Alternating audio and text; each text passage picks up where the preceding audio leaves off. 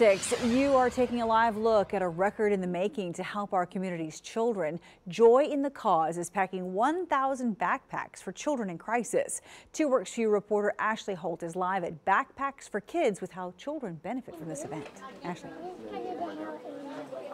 That's right, Karen, not just helping that community here, but also breaking records. Tonight I'm here with Lisa Bain from Joy in the Cause. Can you tell me, what is all this craziness going on around us right now? This is Joy to the Rescue Project Kids in Crisis, and we have about 1,000 backpacks filled with items bringing comfort and hope that will be going with our first responders. As you can see, they're even helping pack the backpacks.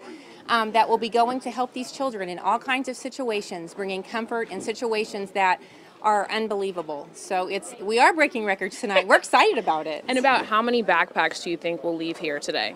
Well, tonight, a lot. Tomorrow, 1,000 will be going out in the next 2 days for sure. And we will start the delivery tonight by literally getting them on their vehicles. And then tomorrow, we're going to be busy going to all the police stations, the fire, IMSA, Lifelight, and we're going to have those vehicles filled. And just for a few shout outs, what are some of the organizations that are here helping out today? Oh goodness, Quick Trip is so responsible for this. And First Mortgage, we've got so many families and individuals come together. Freddy's, they donate the t-shirts that these kids can wear in and get free custard.